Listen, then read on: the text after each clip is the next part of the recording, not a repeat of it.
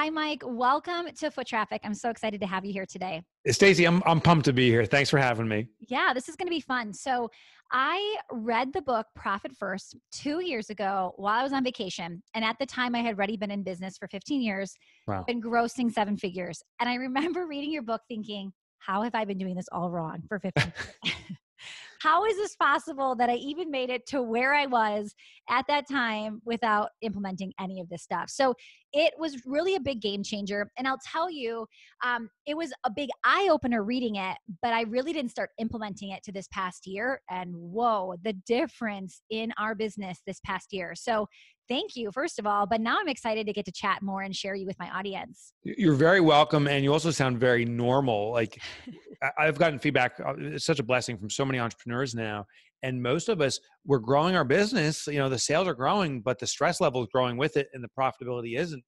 And then when we hear about Profit First or any system, we don't jump right on it. The implementation, it's a little shift or a big shift in the way we think. So the transition's usually a bumpy one. So that's pretty normal. Yeah. And that's the thing. It's like I knew I was the normal entrepreneur, but I didn't want to be normal after reading that book. So that was exciting. So you do a really good job in the book of explaining and using examples that don't have to do with money or business. And one was talking about smaller plates. Can we talk about that a little bit? Because when you said that, it all of a sudden clicked for me with money. Absolutely. I was watching a television show. My background is I struggled with business finances. I too had businesses that had one company was achieved $7 million in revenue in a service professional.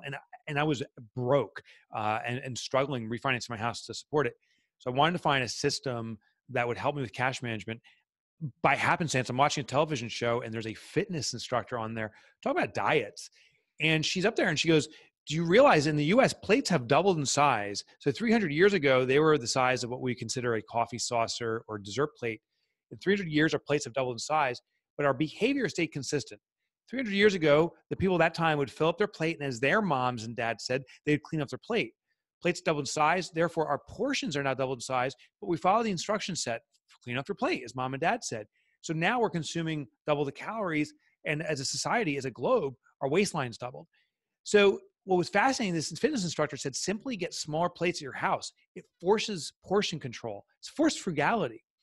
And when I saw that, I was like, oh my gosh, that's the exact challenge I have with my money. The bigger the serving of money is getting, the more I'm consuming of it. That's the problem. It's not about making more money. It's about controlling the consumption of the money that I am making. So what I realized is we need small plates. And in practice with Profit First, what we do, and you have to do this at your bank. You do your bank because it intercepts your natural path. Most entrepreneurs don't follow their accounting system on a regular basis, occasionally, but more regularly, they go into their bank account, they see what their balance is, and they're making decisions based upon the balance. Therefore, at our bank, we set up multiple accounts, I call them small plates, allocate money to these different plates prior to spending a dime. So money comes in, say $1,000 comes in, you don't have $1,000 to spend. Some of that is reserved for profit. Some is there to pay the salary of the owner, which is different than profit. Some's there for the tax liabilities, the operations of the business, maybe inventory purchase. The money gets carved up, and now you realize for the operations of the business, you don't have $1,000. You may have like $200 or $300, and it right sizes you around the right size plate, and you consume the money more prudently and appropriately. Yeah, that makes so much sense too. And I will tell you, as somebody who's been doing this for a while and have hit seven figures, I think I was telling myself these stories in my head up, but when I make this, it'll get easier. I'll fix my habit then, right? Oh, man. Yeah. The exact same thing. I was like, oh, when my first business started, I was doing like $100,000 in revenue. I was like, I should be making money. I said, it must be at 250. Yeah. I hit 250,000, nothing. And then ultimately I was like, it's gotta be the $1 million mark. That's when everyone gets rich. And I was in the most difficult financial circumstance ever.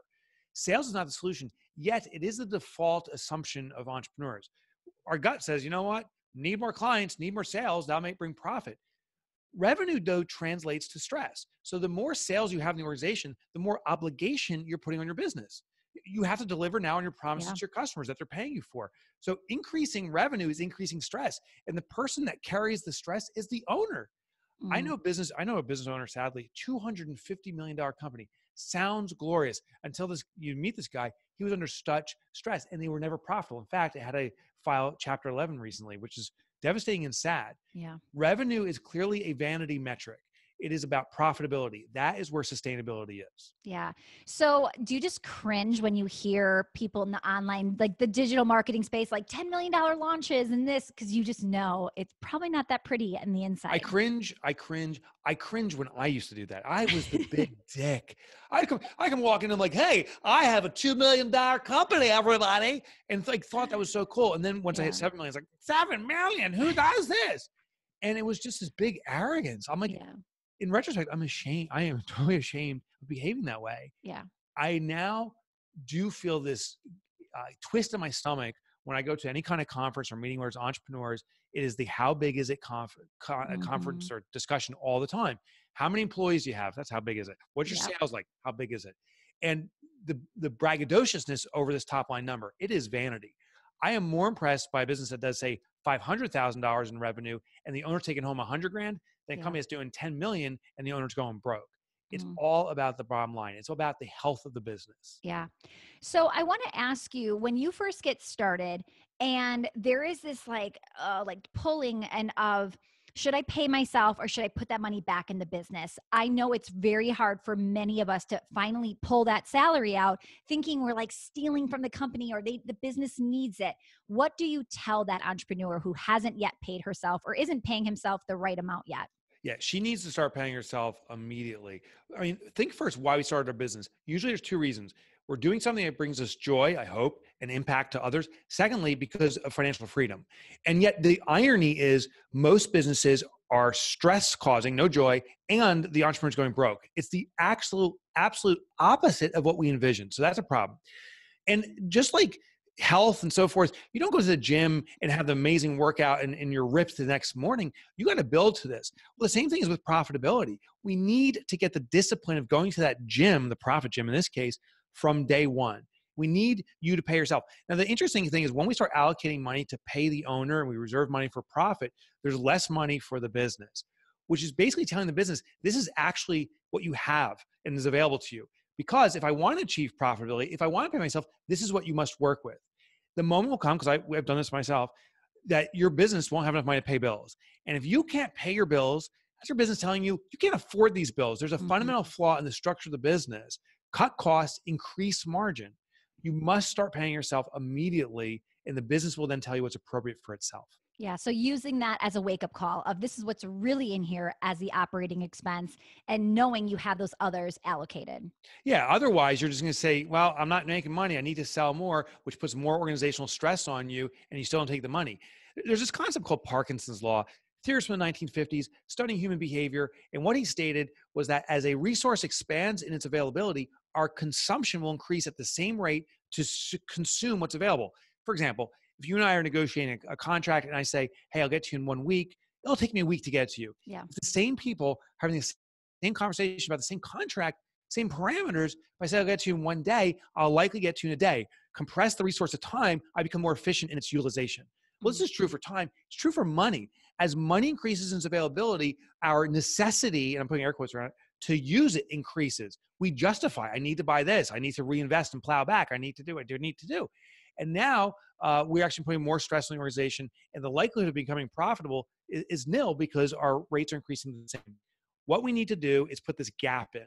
So what I'm saying in Profit First, as your revenue is growing, or even if it's staying flat, we're going to take a predetermined percentage of that money out, stick it into that profit account you set up at your bank, Mhm. hide it even away from yourself so you can't see it.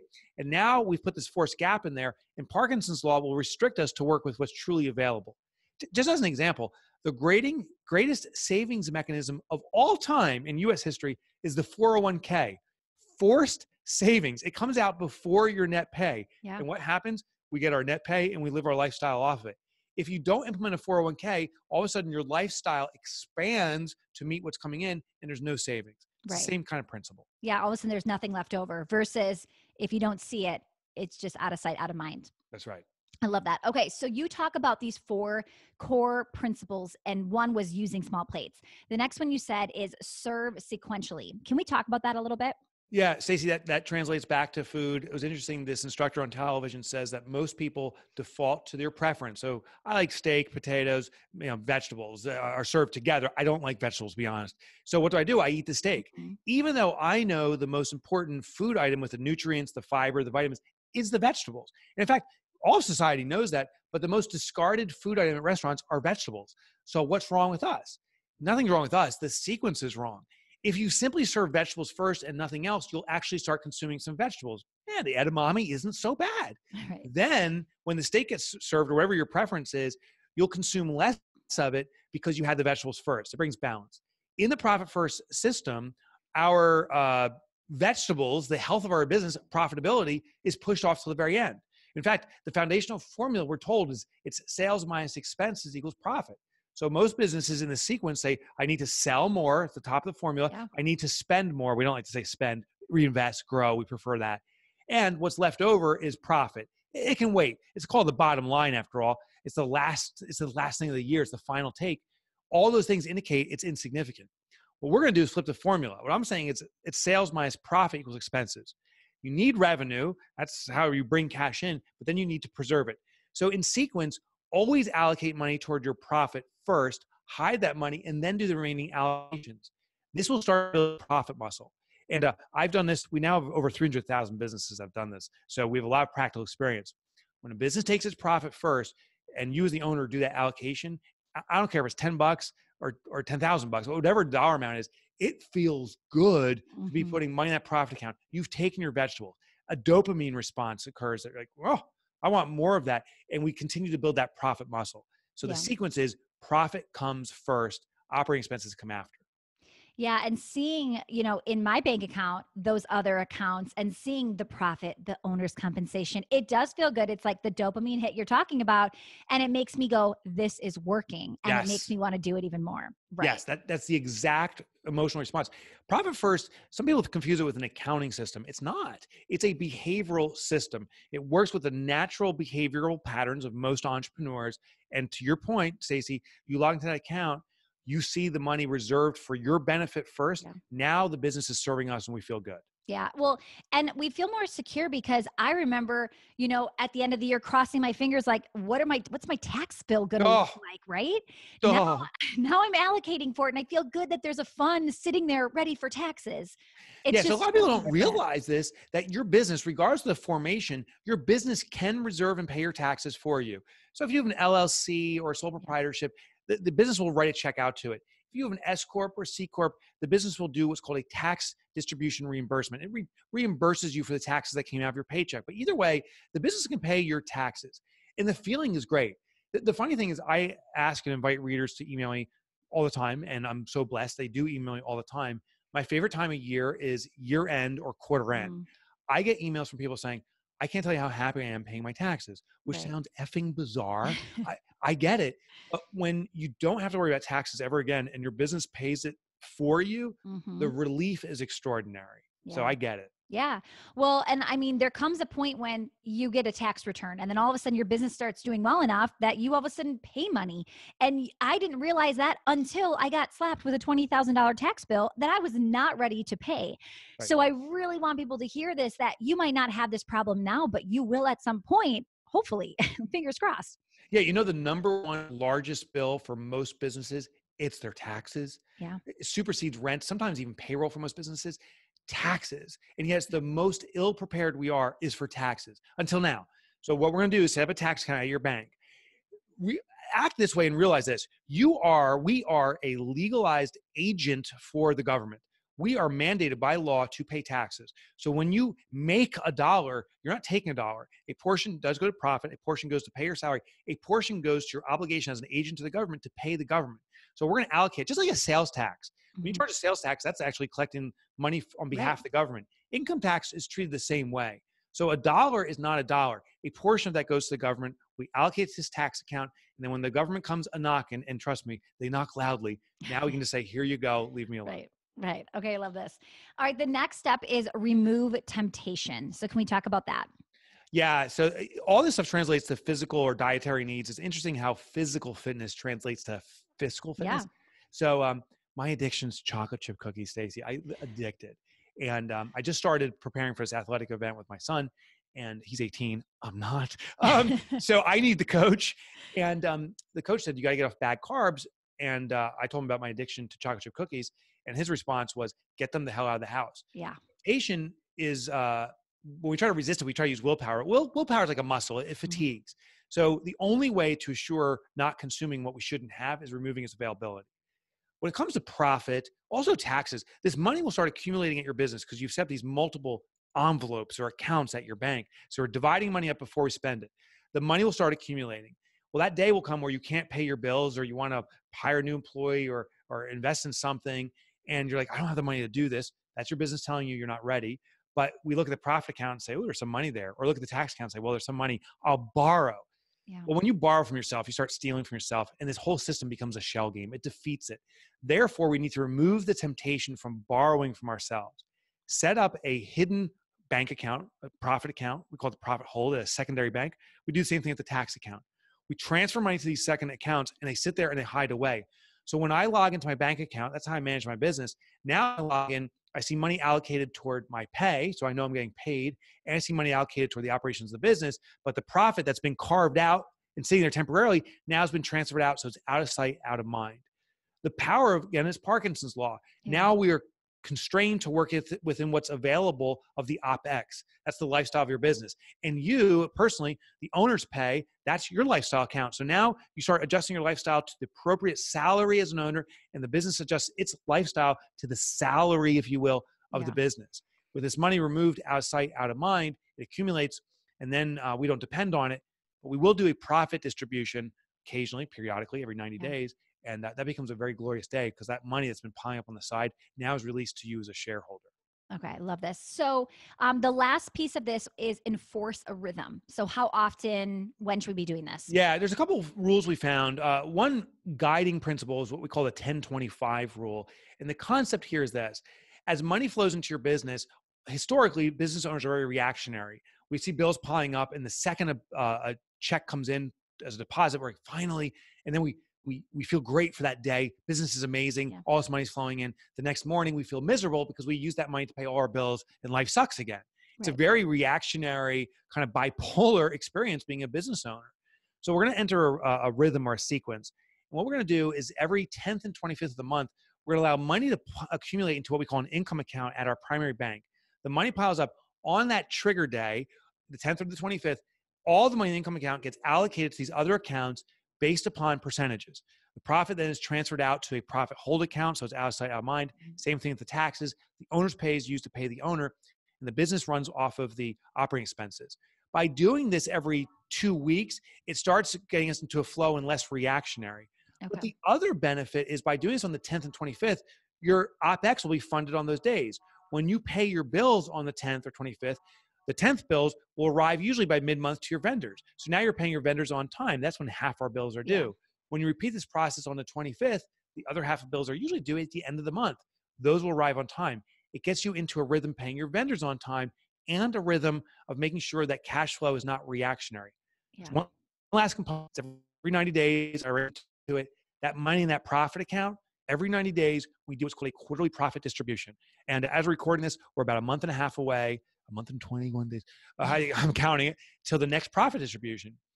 That money's piled up. You take out a portion of it. Now, in the book, I explain what percentage you should take, but as a rule of thumb, 50%. So if I have $2,000 that piled up, $1,000 stays as a reserve for future profit shares, and 1,000 comes out to me, and I get that as a bonus at the end of every Hmm. quarter, and I can do what I want with it. The goal is it must, though, reward the shareholder. It never gets reinvested or plowed back into a business. That means it's simply an expense again. We called it Right. profit, but now we're spending it, so it's an expense. Profit, just like a large corporation, is always used to reward the shareholder, the small business owner of the Yeah. business. And that is so crucial because when I wasn't paying myself, I started to almost feel like I was playing with fun money. Like if it came in, it was just like, well, what do I want to spend it on? Because it wasn't ever coming to me. And when I started paying myself, it started to really feel like real money here. And what I made, what my decision was, really impacted me. So it was a game changer. Yeah. It's fascinating as people go through this journey, the emotional stages we go through. Yeah. I, I got so many reports and case studies now, and it's fascinating. Here's the general arc. The first day people hear about Profit First, there's either holy cow, this is a game changer, or there's like, this is too easy to work. It's too simple. This is not going to work. So Mm. there's either great resistance or great enthusiasm. Either way, when a business starts, usually in the first week or two, people are like, holy cow, this works. Yeah. You can take your profit first. This is pretty amazing. Then the dip happens. It's usually about 2 weeks to a month or two into it. And you're like, I can't pay my bills. This system's not working. I was This gonna is say, I stupid. had that moment for sure. I was like, I don't think I'm doing this right. Yeah, right. I'm not doing it right. It's too wrong. That dip is very Yeah. dangerous because some people say, I got to exit. It's Yeah. actually in that dip where the greatest education happens. Your business is telling you there's something fundamentally Yeah. wrong with the business. Too much cost in some cases. Usually it's too little margin. We got to increase prices or dictate a higher premium for the value we're providing. Then we have the outside and the upcoming, and that continues on to perpetuity. Once people start to understand this and get into the rhythm, then they start pushing their business forward, saying, what if we move those profit percentages from 5 to 6 to maybe 10 or 20%? What if I pay myself more? And they start tweaking their business, and that becomes this joyful ride of permanent profitability. I've done this for myself. I've done this now I'm approaching my 11th year. I've had 43 consecutive quarters of profit distributions. It has been life-changing for me. Yeah. Well, I think it was maybe like February-ish that I started doing this, realizing, okay, this isn't working. I'm having problems. And I had to look at my expenses. And it Yeah. was really hard for me to say, but I need that. Like I didn't want to let it go. And I cut out $8,500 in expenses. And I was Wow. certain that this was going to like horribly affect my Yeah, business. you're right. No. And I felt stupid thinking I was so certain that was giving me this positive return on investment when my numbers kept growing and I cut out that kind of expense. That's the shocking thing. It is. So thanks for sharing that. Because I mean, Yeah. you're just revealing the humanity that's in us all. There's this thing called loss aversion. Profit first, again, it's all based upon behavioral functions of humans, of us. And one of the things is once we possess something or basically possess something, we will do extraordinary things to retain it, including possessing expenses. So I buy some software, I join that gym membership. I may not go, but I'm like, I need to go, so I'm going to keep this. So we usually possess things for an extended term. Gyms, for example, love it. They know people are going to sign up January 1st, and they're going to stay members for 12 to 15 months, and maybe show up 3 or 4 times in January and never again. Yeah. That's called loss aversion. We now possess something mentally, and we will cling to an expense as long as we can. One of my favorite stories, though, about this realization that you had, there's a baseball team called the Savannah Bananas, real baseball team. They're an unbelievable story, and they're highly Googleable. So check them out. They implemented Profit First, and they're in minor league baseball. Basically, no one goes to baseball games like that. There's like 300 average attendees. What they started to do is saying, we don't have enough money from our fans to support a lot of functions, including the scoreboard electricity. They turned off the scoreboard. And then, you think turn off the scoreboard, you're losing everything. No, what they came to realize is that people that attend actually are there for the entertainment. Shockingly, baseball is a little boring, but the entertainment's there. Yeah. They realized we need more entertainment, but we can't afford the entertainers. But they had baseball players. These are volunteer baseball players from colleges. We got the baseball players. The first day of practice at a Savannah Bananas baseball game or team meeting is how to line dance, not how to pitch or catch. Wow. It's how to line dance. As a result, Savannah Bananas today draws an audience of 4,500 people per game, and their costs are lower than most other venues. So their profit is skyrocketed. And to your point, their growth is skyrocketed. By taking your profit first, you're forced to be very critical of what's working, what's not, do more of what's working, and jettison what's not. Yeah. Yeah. Because this is not about, go slash your expenses, don't invest in your business. It's just what is actually giving us that return to give us the profit. So I'm a big believer in spending on the right stuff. Gosh, thank you for that clarity. So many people hear profit first at first, they get the concept and say, just cut costs, cut costs. At a certain point, you cut the muscle of your organization and it crushes your productivity. It's about cutting unnecessary costs. It's about amplifying value, just as you pointed out. Yeah, thank you. So before we wrap up, I would love for people to know if this is intriguing to them, where can they find the book? What should be their next steps? Like, how do they get started? So thank you so much for offering this. Yeah. Profit First is the name of the book. It's at Amazon, Barnes & Nobles, every bookstore that you can imagine. Go there and you can get your copy. But I think a great starting point is my own website, because you'll get the book, parts of it, for free. And by the way, it's not just the fluff chapters, it's the impact chapters. You'll see results by getting the free chapters. So go to MikeMotorbike.com. My name is Mike Michalowicz. Okay. No one can spell that, Stacey. So go to MikeMotorbike.com. It rhymes.